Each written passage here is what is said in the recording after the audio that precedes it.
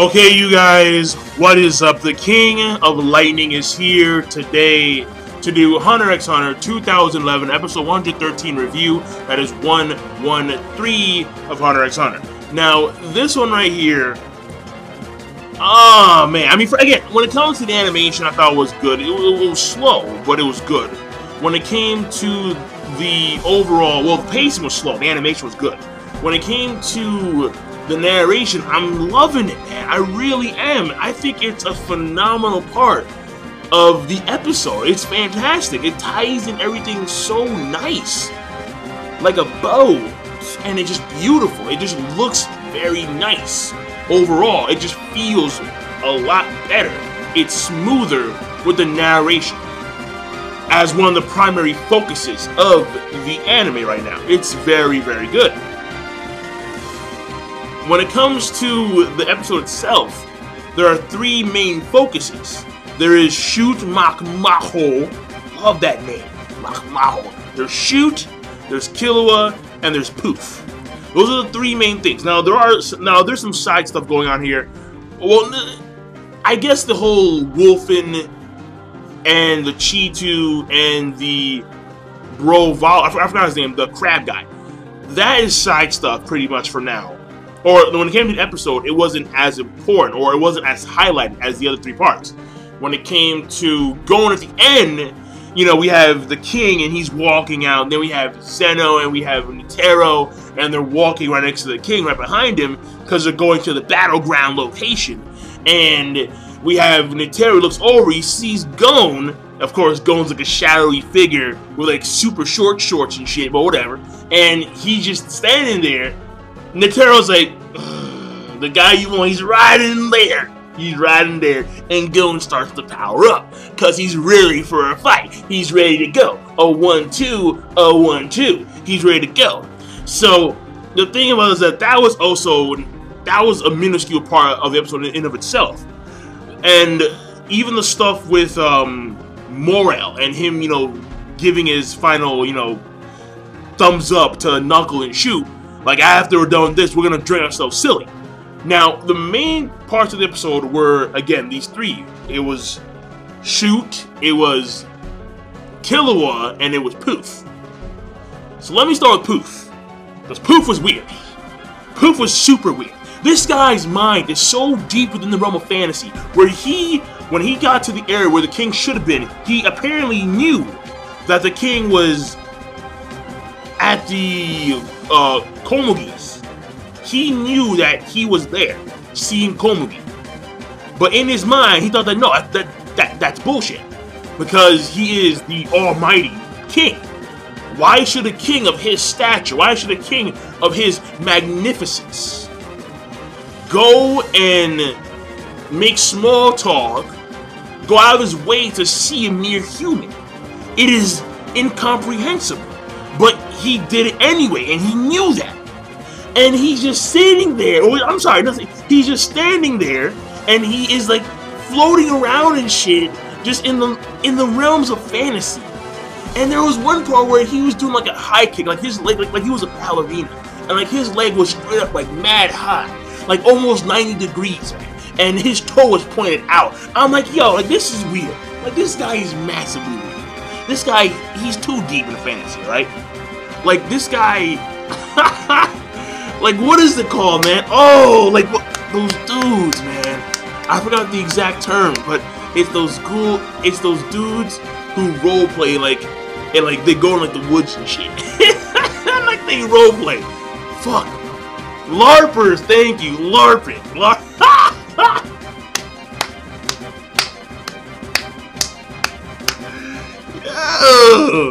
My bro just told me it was LARPing, man. LARPing. Funny. He's like one of those guys, alright? And if you're a LARPer, then have at it, okay? Just do you. But this guy is so deep in the realm of fantasy where he couldn't focus for seconds on end. And by the time he actually regained focus, Mora was already right there. He was already there with the smoke surrounding him. So that to me, I just found absolutely hilarious. Like, he needs to start focusing. Shao Poof, he's too. I mean, right now he just hates himself, and he hates the fact that the king is going to see a mere pathetic human. But it's like, bro, keep your mind in reality. Like, wake the fuck up. Someone has to smack him, man. Wake up. Ugh. Because he's just too deep. But they spend like 5-10 minutes on that. Like, it was insane.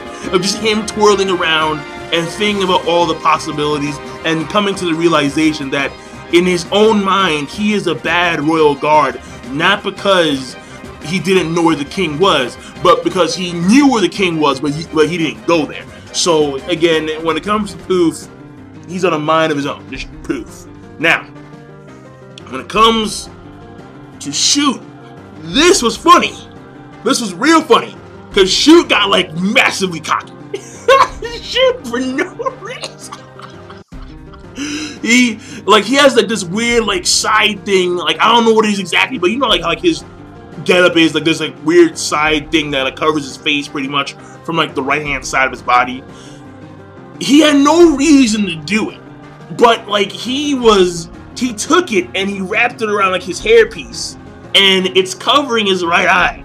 And he's looking at Youpi, just has a big ass smirk on his face. He's all smiles, like, ha ha ha. And Yubi's like, yo, I'm gonna fucking rip you apart, dude. I'm gonna kill you. I'm gonna rip out your damn guts. I wanna skull fuck you. Alright, I'm gonna drink from your bones. Because right now, he's just pissed. And because he keeps on getting hit by Knuckle, but he can't sense Knuckle because Knuckle has the, God's accomplice because Meliron is there, attached to him. Or holding him. And when it comes to Morel had to set up like a decoy thing with his own pipe in order to get past Youpi. And then Shoot and Youpi go at it for like a few seconds. And Shoot's actually doing like a very good job. Even though his leg is busted, he's able to actually, because his leg is like really busted. Like, it's like, dude, his leg, surgery and rehab for fucking years. If that happened to an actual person, for damn years. But the thing here is that when it came to this disability, he was able to actually create like a new skill, which is now apparently his ultimate technique. His what they call in Japan, his Ogi. So he's standing on his own fist, and he has the two fist ring flying around, and Youpi's blocking him, and he's blitzing in the air. So he's far more mobile now than he was. Far more mobile. So he came up with a very nice skill at the end of the day. A very nice skill. I mean, it's wonderful. I mean, is it an Ogi? I'm not sure if I don't know if I would go so far as to say Ogi, but it's still pretty damn good. And he's able to give Morel his pipe back. But the fact that Shoot, after just seeing Gon, just completely changes, goes to a 180, and all of a sudden he's like, "Yo, I got this, man!" And he ties the shit to him. I'm like, dude. Yo, you could tell Yubi was just mad. He was like, "Yo, you mad, bro? Like, fuck yeah, I'm real anger management, man, bro. You can't stop me right now with my rage." So that was good. That was good. That was very good. I like the part a lot. The Poof part was weird, but that was actually funny and good. And when it came to the last part, the last main focus point, Killua. The fact that Killua, even though his mind was in shambles, was able to accurately, precisely take out two of the fodder Chimera ants, and the way he took them out, that was very nice animation. Because it was like the yo-yo went right through them, like butter through a hot knife. And, I'm sorry, vice versa. Like a hot knife through butter. There we go. And the shockwave came after the initial contact, and their heads just blew up. I'm like, yo, that was swift. In fact, there was no need for him to go about the part of making like his claws and piercing them. There was no need for that. Their heads were already blown up. There was no need for that, but he did anyway. And the fact that he did this subconsciously, because his mind was a wreck, but his body knew what to do. He's been training for so long where his body knew the routine. It knew what to do without any signals or without a direct, message from the brain, hence subconsciously. And the fact that he took them out, and like there was like a 2-3 minute stare off between him and Icargo, and it's like the OST's playing da da da da, and it's just like yeah, I owe you one, buddy. And in that second, he comes to his senses and goes back to where he belongs, to where Gon is. That whole entire part I found had like a lot of weight when it came to the reinforcement of the friendship between Icargo and Killua. Even though it was like a 1 second deal, less than that probably, less than that. Because all this is taking place within like a few damn seconds. Like seriously, all of this, a few seconds this is happening.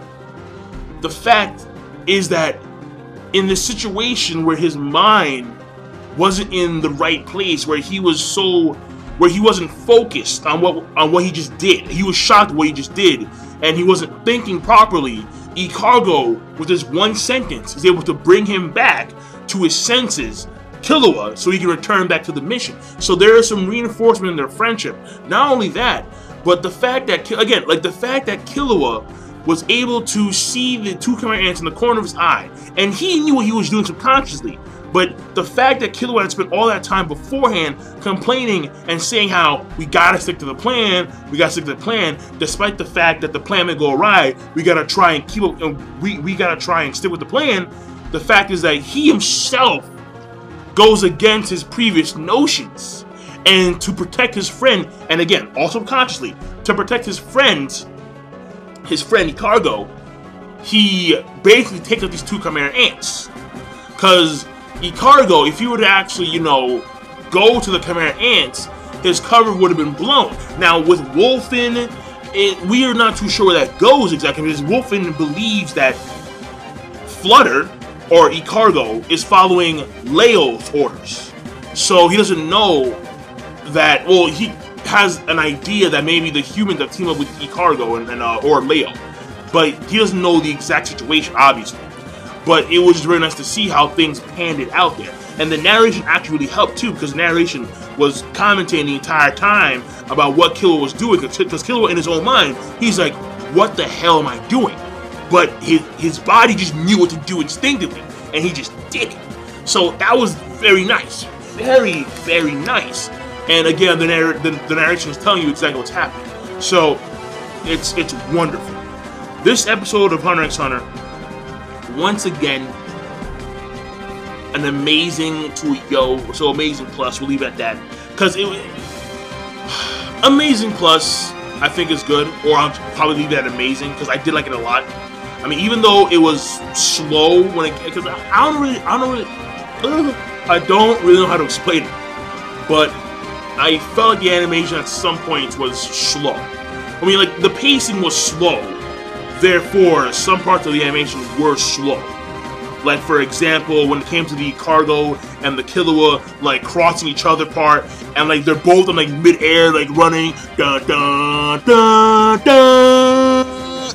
You're like, okay, alright, so, like, that part, slow, it was, like, 30 seconds of that, you're like, bro, how long has it been in there? But still, it was still good overall, because the way it was directed was very good. It was just directed very good, so even though it was slow in a lot of parts, it was appropriately slow. You feel me? It was appropriately slow. So, that being said, overall, the episode, I'm going to give it a rating of Amazing Plus. Not exactly yo, but Amazing Plus, as close as you can get to a yo. And I'll leave it at that, so King Lightning. Be sure to, of course, rate the comment. Rate the comment. Whoa! Rate the video. Comment. And subscribe as always. Hopefully my copyright strike goes away, because it will at some point, because the Sony users, they ain't saying shit, obviously.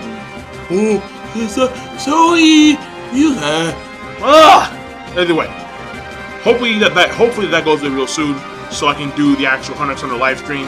And once it does, once the copyright strike is gone, we're doing the Hunter x Hunter live stream, like the day after, because obviously I need to have one day of informing the people, the fans, and then we'll go on from there. So, I'm done. I will see you guys later. Be sure to, of course, I'll say it one more time, rate the video, comment, and subscribe as always. Peace! Have a nice day.